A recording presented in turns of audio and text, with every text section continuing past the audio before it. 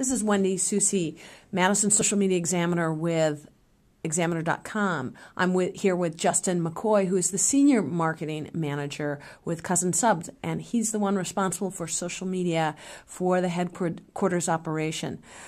We've had a long discussion today, Justin, with you about how you're using it, Facebook, Twitter, Flickr, YouTube, all places that you're active today and intending to be more active. What advice would you have for any of our viewers and listeners out here to think about before they get started with social media, or if they're engaged, what are some tips that you'd give them based on your last year of experience doing this for a brand? I think the first step is really, if you don't have a Facebook account or you don't have a Twitter account, to get on there and just really follow some brands that you're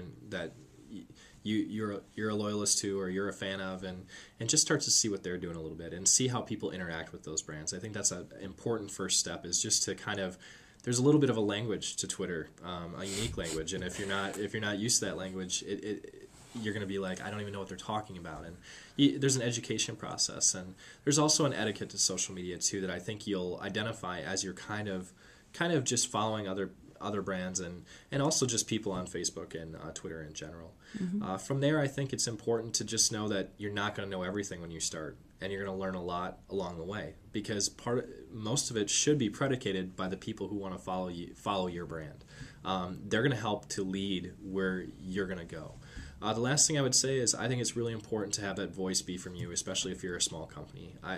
My opinion is that your voice on social media should come internally from your company, because you know your company best, and you can address everything that's going to come at you in social media better, I think, than someone who's outside your four walls. And those would be the 3 points that I really would hone in.